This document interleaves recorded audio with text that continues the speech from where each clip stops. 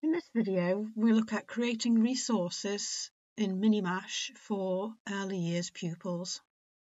First thing you may want to do is go to your Minimash area and just check within your Minimash settings that you have things set up correctly.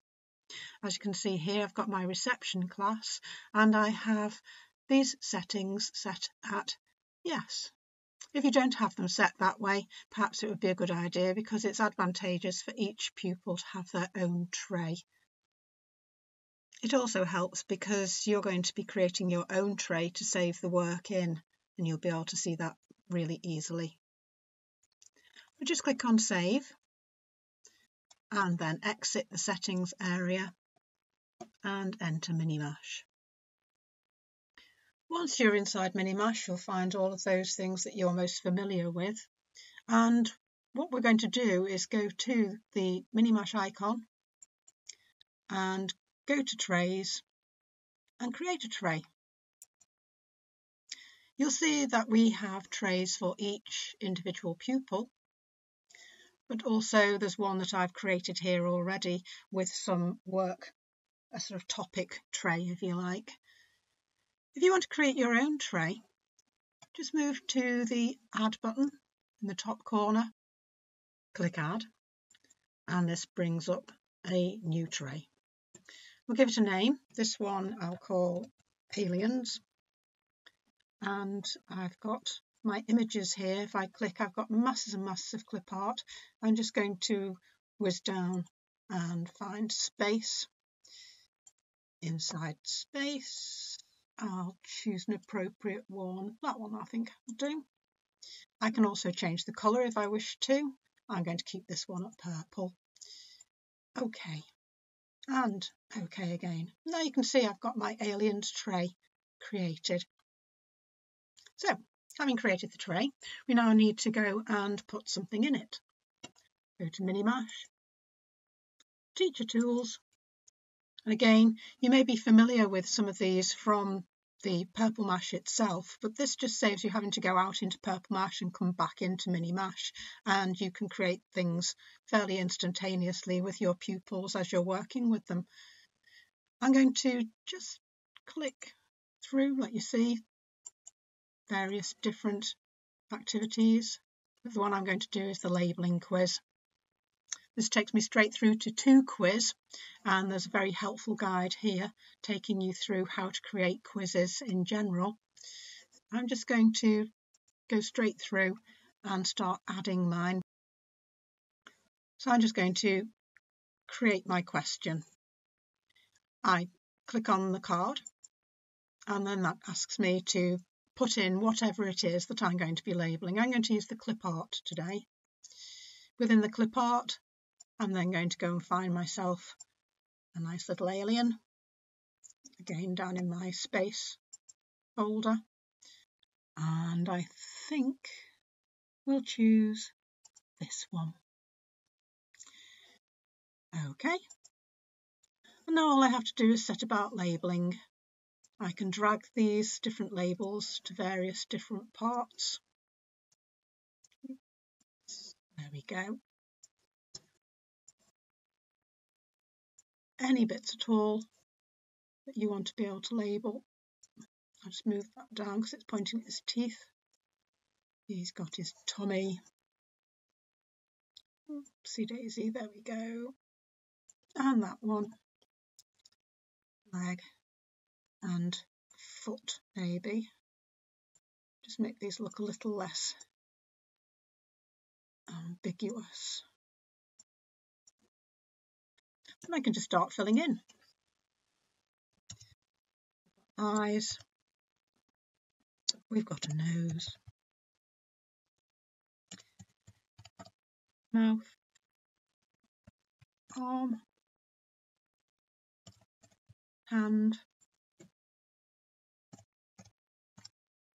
Body. Leg. And foot. Now we're ready. Let's have a quick look at our quiz. And play.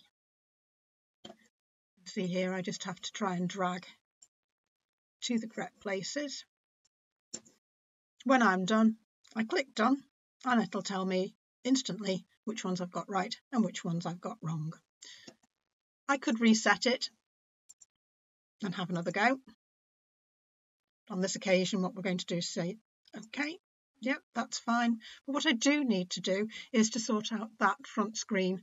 Didn't give us any information. So click on the eye. This one's called alien body parts. You can change the colour of this strap if you wish to. I'll make it purple. And you can also change the font to something more suitable. Let's choose Comic Sans for now, and the size obviously, and colouring. I can also change this bit. So I could choose a file, I could paint something, I can do all sorts of different things to it, but I'm just going to put another picture in. Perhaps of my little alien. I'm not showing up particularly well on that colour. So what I'll just do is change the colour over here to something a little more suitable. There we go. As you can see down the bottom, we can change how long the pupils have got to actually do this. Let's give them 5 minutes. And you've got the ability to change sounds as well, if you wish it to be something different. I think the ones we've got are fairly suitable. Okay. So now when we click on the play button, you can see that we do have exactly what we want. Children may not know what they're supposed to do with this.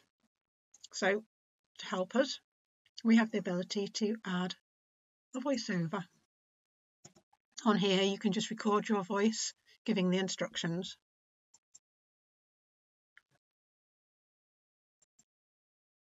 Can you label the alien? Drag the words to the right arrows, pointing at the parts of the body.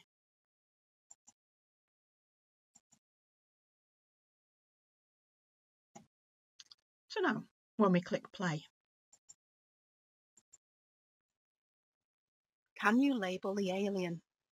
Drag the words to the right arrows, pointing at the parts of the body.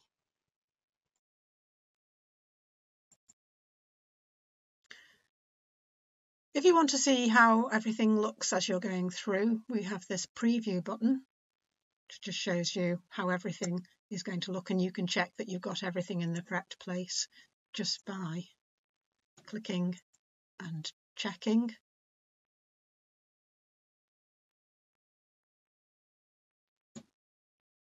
Put that in the correct place, you'll be able to see that it's working properly.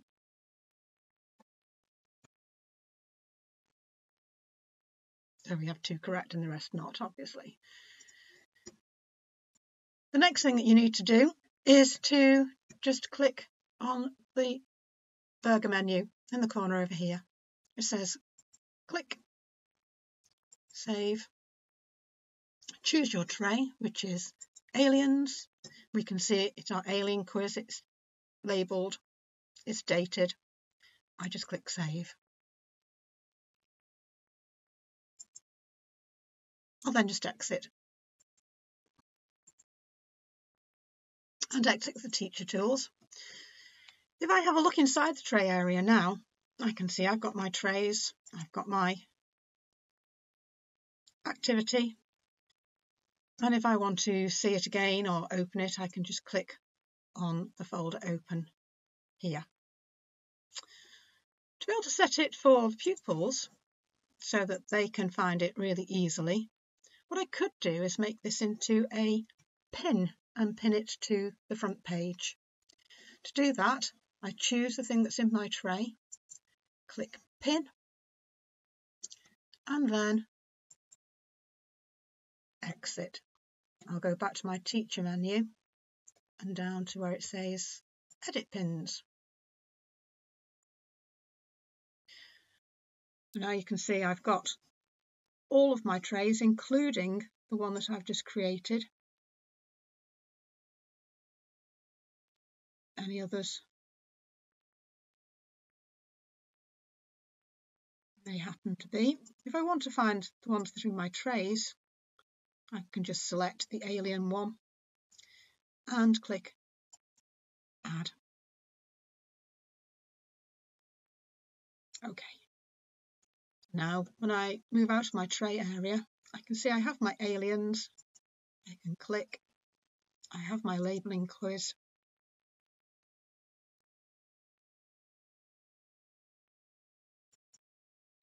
Click on it and play.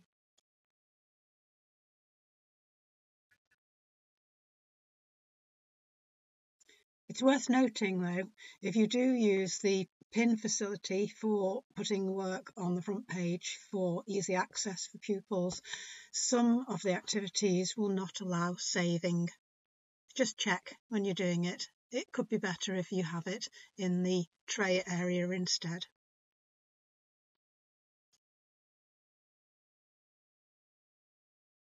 It's also possible to import activities and resources from Purple Mash in general. If you wanted to do that, just go to Minimash, go to Purple Mash, then locate the activity it is that you'd like to bring into your Minimash area. This one, I'm going to go to Topics and click on Aliens, and I'm going to get my pupils to finish off a rocket picture.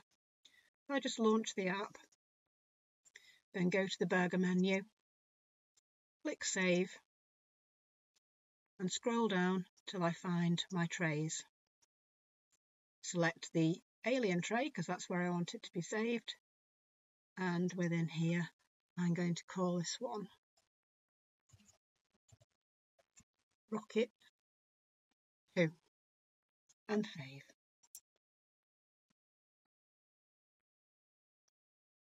I can now go out of this, back into my Minimash area,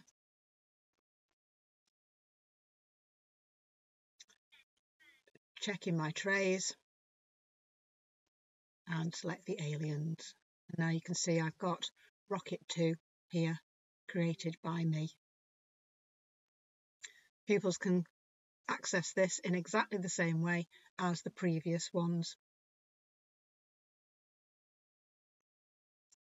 To see how this looks for a pupil, we're just going to go to Minimash and just log out.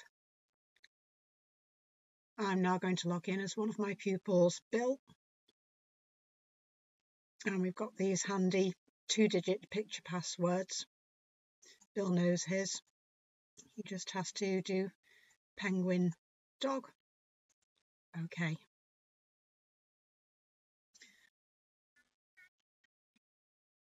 So now for Bill. He has access to all of these other activities within the Purple Mash.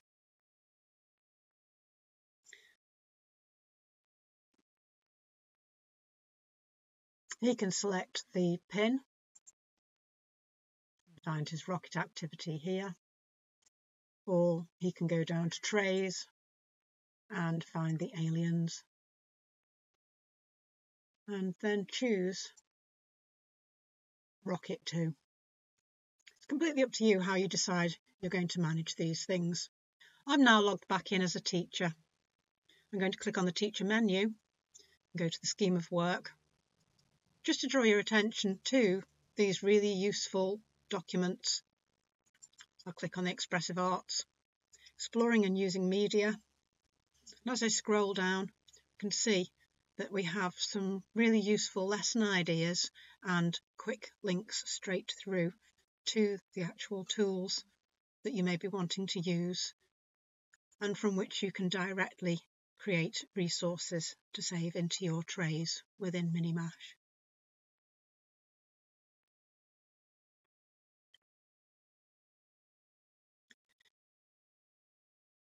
If you want to revisit any other areas of how to use Minimash, you can go to Teacher menu and the Help button, where you will find a really helpful tool.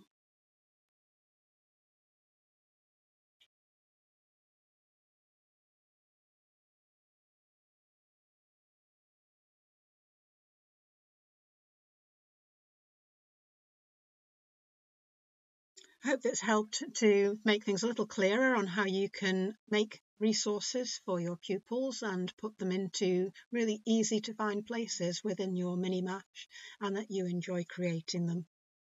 Thank you.